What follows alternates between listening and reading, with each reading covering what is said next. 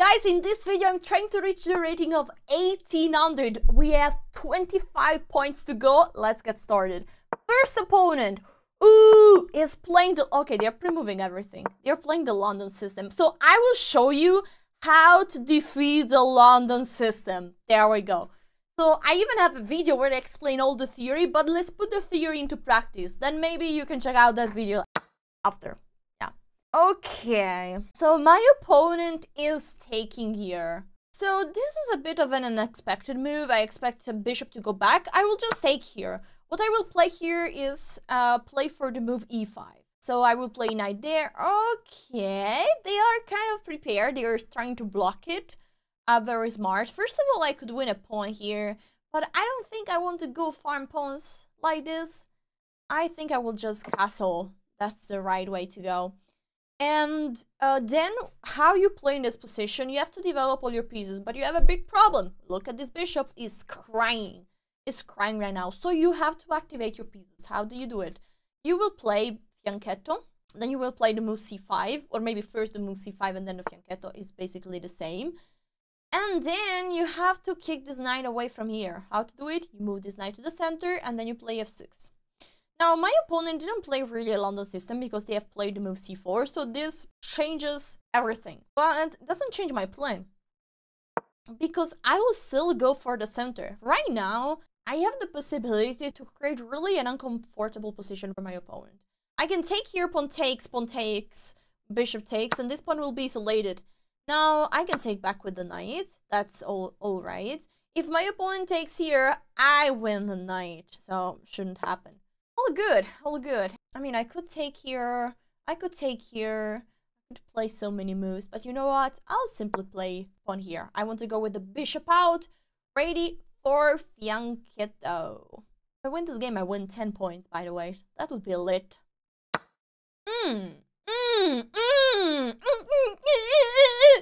What's this? I take a free piece. Wow. Did you know that 1800 can blunder a piece in one move? Yes. Okay, I don't even take here. I just develop a knight protecting the queen. This is much better. You know, when you are winning on material, you have two approaches to win the game. Approach number one, very simple and quite safe. Trade all the pieces you can trade and move to an endgame. Usually, to win an endgame with an extra piece is quite simple, so you should be able to do that. Second approach, as you have more pieces, you can try to not trade too much, but give checkmate, because you will have for sure more attackers than defenders, so you should be able to win. Yeah. So in this position, we are already in an endgame, so it's good to trade as much as I can, I guess. Let's bring the rook active, maybe the rook on the second rank. Also, in general, this is a general tip. No matter if you're having an advantage or not, active pieces. Find the best of each piece. So this rook has an amazing spot here on the second rank, so that's good. This bishop is right now slipping, so I will have to activate it. This knight is doing well, but not really so well because they cannot move on. So maybe this knight would be perfectly placed here, one step in front, but not so easy to get there. What do we play? So I have an idea. I will go with the knight here attacking the pawn, and once the pawn gets pushed, I could go either here or there with the knight. And if the pawn doesn't get pushed, then I will push this pawn, trading my weak pawn for a strong pawn of my opponent.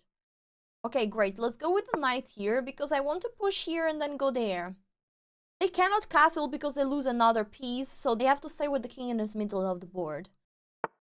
Okay, I don't understand completely this move. We'll bring a rook preparing this move. I have to pay attention not to get a checkmate on the back rank, so I mean, let's play h6 at the next move, just in case. I mean, not really. I will not play just in case.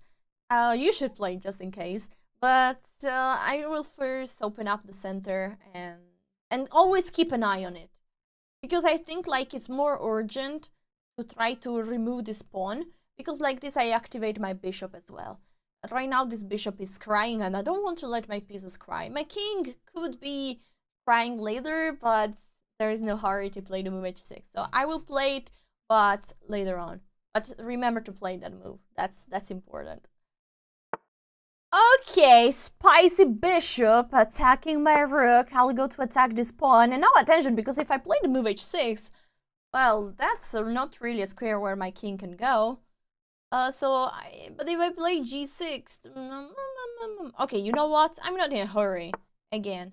Okay, we take a free pawn. That's great. My opponent is speeding up. I have no idea why. Now we give a check. We're about to win the rook. They have to go back here with the rookie. And we trade and we push the pawn even forward. This is amazing. There we go. Now, if king here, I'll give a check. Oh my god. I'm predicting all the moves of my opponent. Now, king here, I'll push. Bim, boom, bam. Or maybe not. I will go with the knight there. Because, you know, if I would have pushed... Okay, let's go here with the knight. I'm aiming for the square. Bang. Wait, should I do that? Well, I'll play first this, and then I push. That's great. King here. That's great. That's basically only move. Okay, I'll go here. I want to take this pawn as well. Now, this rook cannot be moved because if not, this pawn is lost with check. Then I'm pushing this pawn. I mean, everything I have to do here is promote a pawn. We take.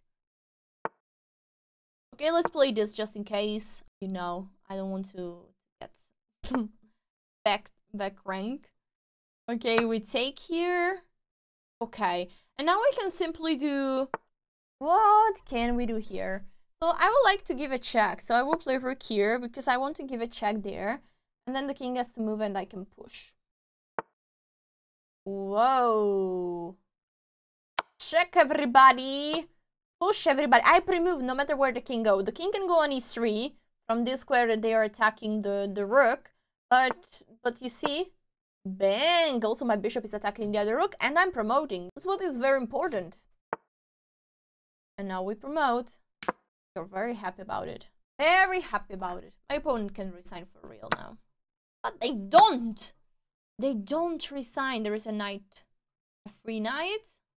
Should I pre-move check? Yeah, it's fine. Now we go here. I just want to end this game quite quickly. Okay, we'll go here attacking, then we'll give a check, and then we'll push this pawn.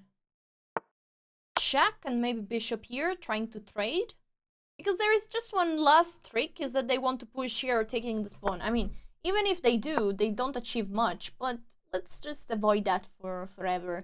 Now, this bishop has to move here if they want to keep pieces, and then my pawn is just rolling. And what is very nice, what is extremely nice. Okay, now an easy trick. You want to promote this pawn?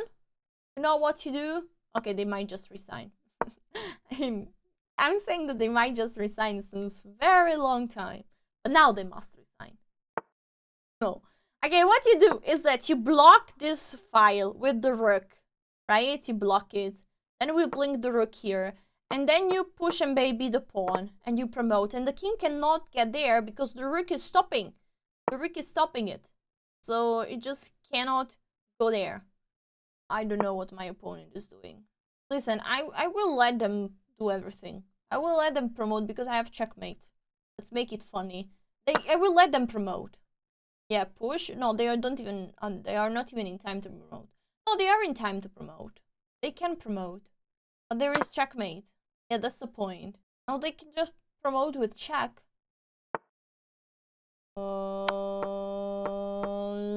Right. Bing.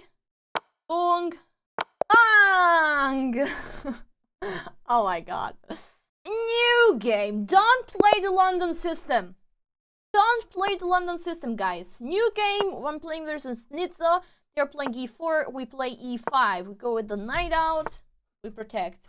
Okay, let's go with the knight here. Let's see. Do they go fried lever? No. But they play knight there. You know that this move is not the best move in this position. Usually, white is playing the move d3 to protect his pawn with a pawn. You might say, why?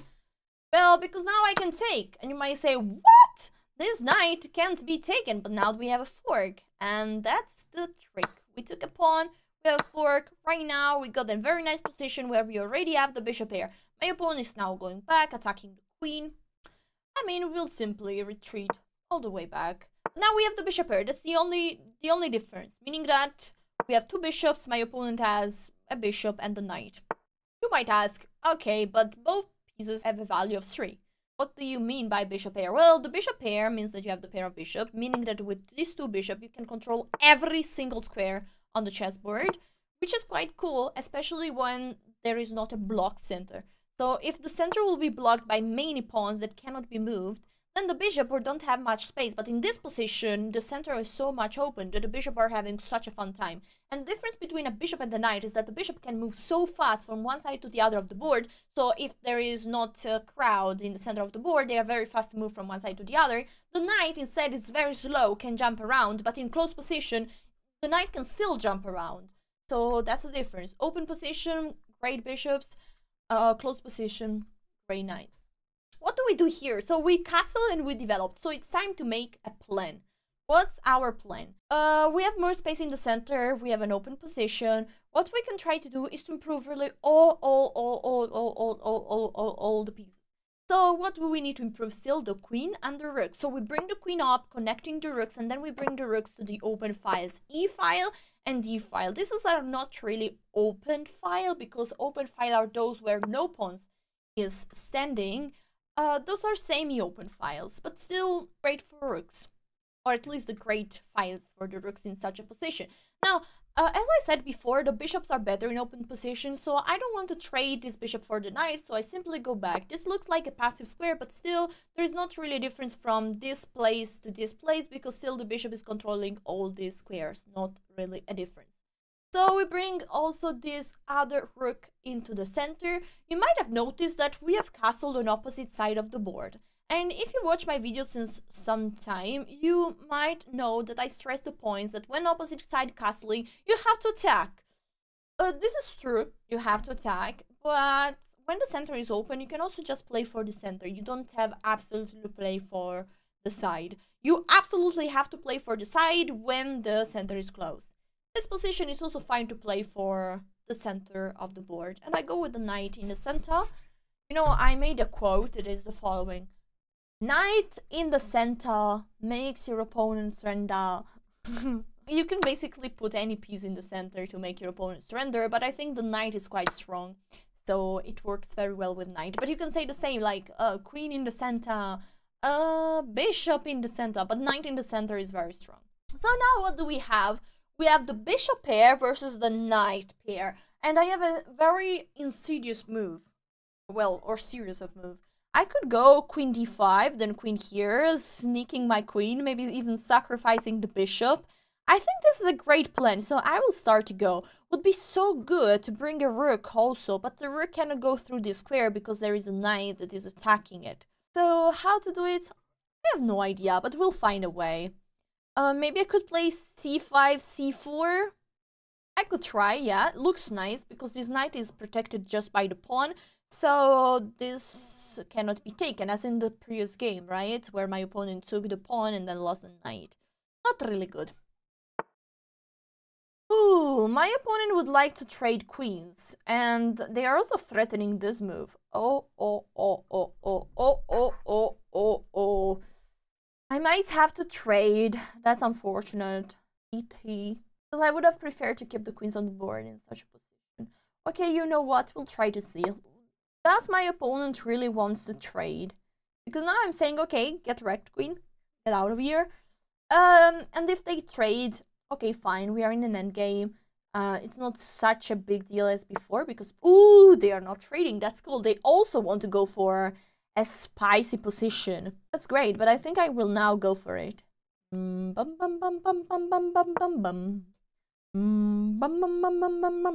the threat is quite simple. I want to give a check, then the king has to move here, then I take.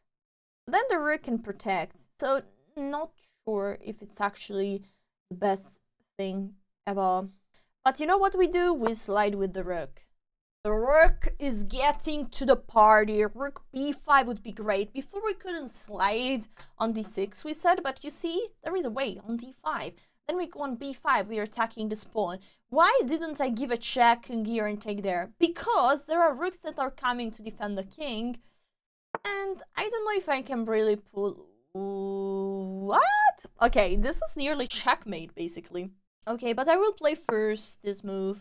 because I'm attacking this pawn as well, which is not so easy to defend. And if this pawn is pushed, well, this is checkmate in one move. So my opponent shouldn't do that. But how do they protect that pawn? Well, if the knight goes here, I simply take, and I'm going to take there next. If knight here, I simply take, win a pawn, attacking this one. And this king is crying for real. That king is screaming for help, but nobody's responding. Well, nobody is basically even close to the king to listen. The queen is just out with the knight, dancing in a nightclub, not caring about his own king. And that's not good, because now the king is getting checkmated. That conversation was getting awkward, by the way. Let's focus on chess. So now I'm threatening mates.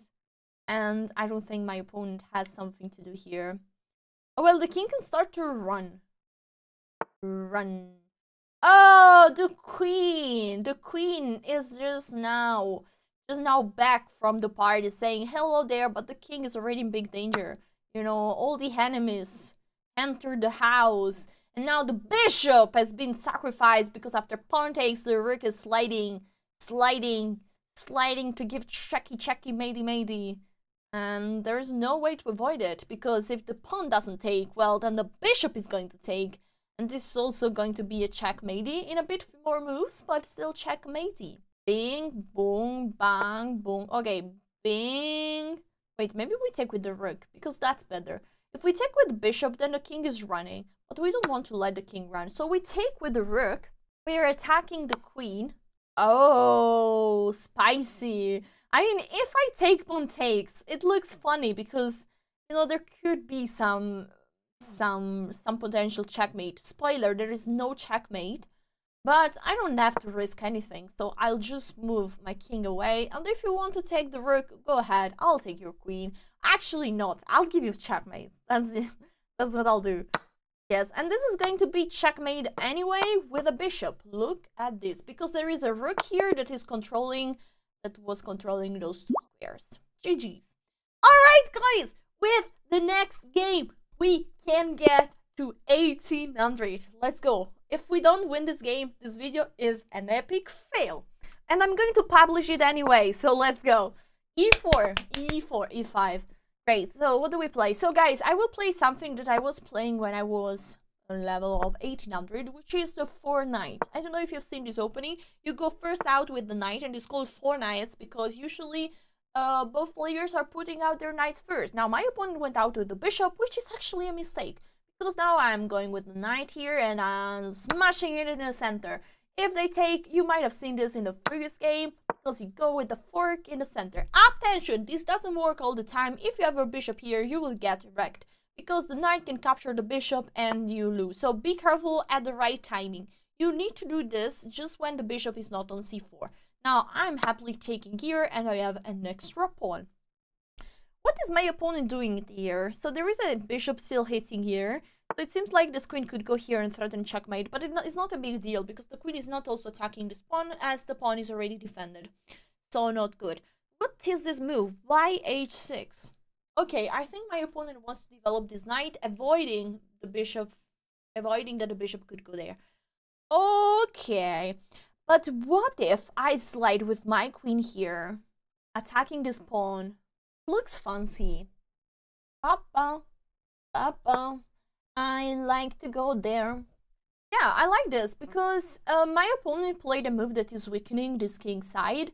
Now if they push also g6, well, then it's really weak. And it's really weak. Then I can even go back with the queen because I say, like, I don't want to stay here with the queen because d5 is incoming, or d6 or d5 is incoming, and my bishop and the bishop is attacking the queen. So this is not a safe square for the queen. But I'm attacking this pawn, and if I can provoke a weakness, I'll be very happy. And oh, hell yeah, I provoked a huge weakness because my opponent is no longer going to castle. That's nice. Okay, so we go back as we said because I don't want to stay with the queen there. We provoked what we wanted, and now it's very good. We are threatening checkmate. Attention, everybody. How to keep going? I need to activate all my pieces, but I don't see a way to keep going, so I will simply castle, which is always a great move. Now, if this pawn is pushed, I will push my own pawn, attacking this one more time. Let's notice that this pawn is also pinned, so cannot take. And also the bishop cannot take, because I would simply take. This pawn cannot take back, so it would be a loss. How to go on here with white? We have to improve all the pieces. We have to bring this bishop to the action, and hopefully also try to bring the rooks. Not so easy, but we'll find a way. For example, already a way could be to make a fianchetto. It looks quite nice, pinning this knight. Also, we can improve the knight. We can bring the rooks to the D and D file. All these moves look great. Okay, so the knight is attacking this pawn. I was frozen for a second. I think I can protect it with the bishop. Basically the only way, because I could push, but it doesn't look nice.